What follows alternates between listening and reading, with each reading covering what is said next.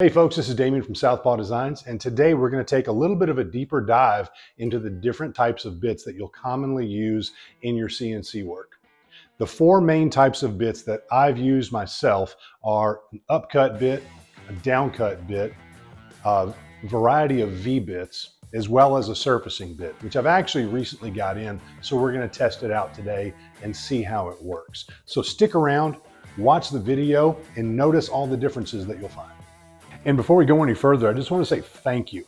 I launched this channel a little over a month ago, and in less than a month, I've gotten my first 500 subscribers, actually on Friday. Today, I crossed over 640, and that's something that I never thought that I would do in 1 month's time.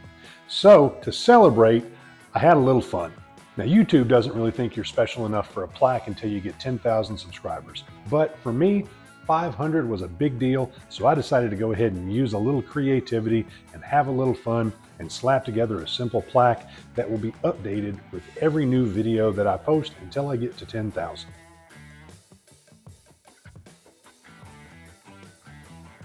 The downcut bit is going to push the fibers down into the pocket or the contour that's being cut. So it's going to do a good job of having a clean cut on the upper part of your material, as you'll see right here. But the bottom part of the material that's being cut out is going to be a little bit more rough.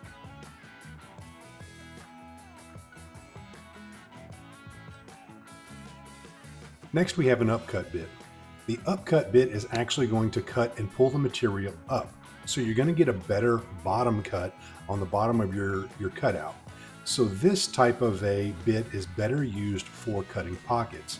Now on the downside though, you're going to have a rougher top of your cut because of the fact that it's pulling material up.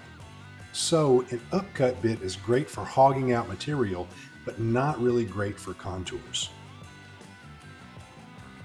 Next we have our V-bits. This 20-degree V-bit is going to give you a very precise cut and is great for engraving. It actually cuts at an angle, which is hard to see with this small cut that's being made.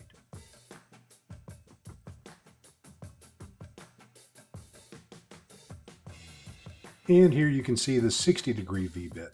Now that 60 degrees is going to be much wider, so you're going to be able to create larger letters and engravings with it. But again, you really can't see that here because we're doing a small cut.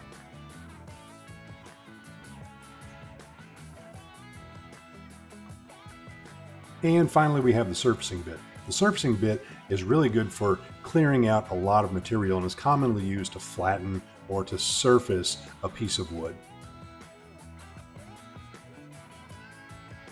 And before we go any further, I have placed links within the description to some other CNC related videos that you might want to check out. And then also all the products that I'm using are linked down in the description.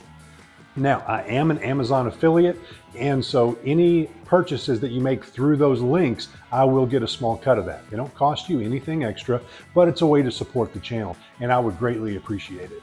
So here we see the results of our test. Okay, you'll notice a couple of things here. In fact, a couple of happy accidents that I had not anticipated. With the upcut bit, when we're running along the surface of the grain, you'll notice that the cut's actually pretty clean. When we get up here to the top and bottom edges, that's when we saw the burrs.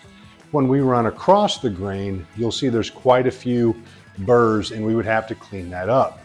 That's because the upcut bit pulls the fibers up to try to remove them. The downcut bit pushes the fibers down, so you get a much smoother top surface, but you're going to get a rougher bottom surface. Next, we have the 20-degree engraving bit. And this one creates a fine line and it's really good for detail. Now the 60-degree engraving bit creates a much bigger path and we're really not deep enough to see the engraving, but it actually cuts at an angle. Okay. Then we move over to our surfacing bit, and here's where the happy accident came in. This is actually the first time that I'd used this bit. I bought it just so that I could have it and I could experiment with it. But what you saw when we were cutting is that it actually burnt on this end and this end? Well, that's because when it stopped, it burnt into the material right there. So before I actually use this bit in a real project, I'm gonna have to research and figure out all the speeds and feeds so that I can prevent that from happening. Now, before we go, what I'd like for you to do is go down in the comments section and leave a comment and let me know what type of content you would like to see.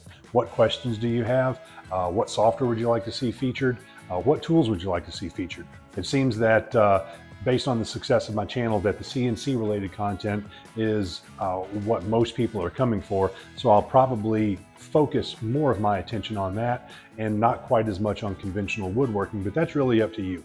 Tell me what you would like to see in the comments below. And once again, please take a moment to subscribe, because that really shows me that you're engaged, and it shows YouTube that you're engaged as well. Thank you and have a great day.